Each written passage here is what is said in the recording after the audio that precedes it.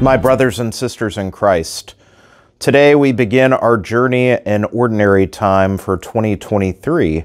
Yesterday, the Christmas season concluded liturgically with the celebration of the Feast of the Baptism of the Lord. And this feast is always the hinge into Ordinary Time. Ordinary Time being the rest, the majority of the year when we contemplate the public ministry, both in action and in teaching of Jesus.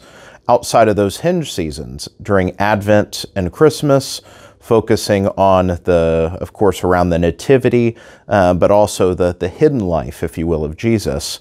And then Lent and Easter, when we begin to celebrate the Passion, the death, and the resurrection of the Lord in an intense way. And so everything in between those two hinges, we contemplate during the season of Ordinary Time.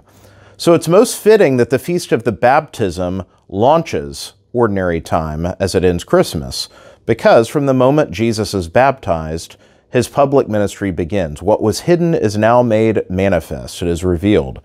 The voice of the Father has said, for those who heard, "This is my beloved Son, with whom I am well pleased." Now everyone has to see exactly what this means.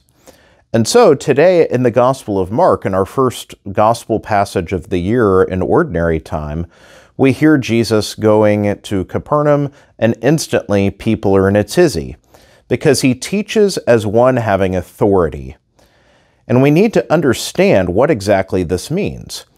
Not just in the sense he speaks as someone powerful, but for the Jewish people in the Old Testament tradition, the law was given through Moses. And from the time the law was given, there were those that always had an authority, but the authority was always rooted in the Torah. And so, whether it was in terms of those anointed, and the prophets would constantly call people back, but you had the constant unpacking, the interpretations of the law. When people would ask, well, how does the law apply to this situation? An interpretation was given. In a sense, the law, by the time of Jesus, had expanded well beyond that which was directly given by Moses. There was a whole legal tradition.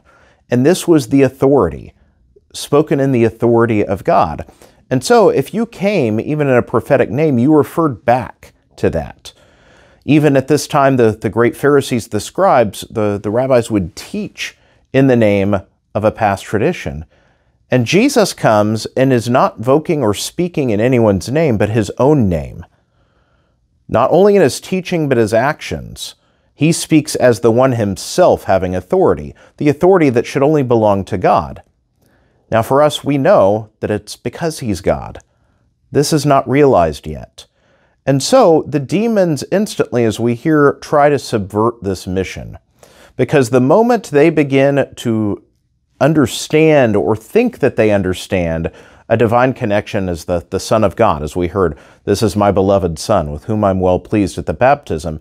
This has a messianic connotation, but they have still a different understanding of who the Messiah is. They don't understand the Messiah as literally God. They think of the terms of Son of God, of a favored one, anointed one of God, coming forth to save them. And so when the demons point him out, in a sense, they're trying to limit the scope of Jesus, to get the people to latch on instantly to a narrower messianic expectation, when in fact Jesus has come to do something much greater than any intention the people could have dreamed of. Not to just settle political scores, not just to get the land back, but truly to set his people free from bondage, to set right that which happened in the fall. Jesus has come to reconcile God's people to their Father in heaven. And so this truly sets forth the work of the Redeemer, but is also an important reminder for us that so often we seem disappointed in God's answer to our prayers or the way that he works in his providence, when in fact God's plan is so much greater than anything we can dream of. Our expectations, our requests are always more narrow than they should be. God's generosity surpasses our understanding, our imagination.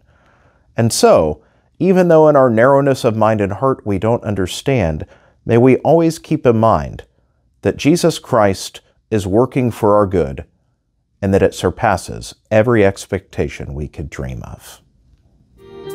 May God bless you all.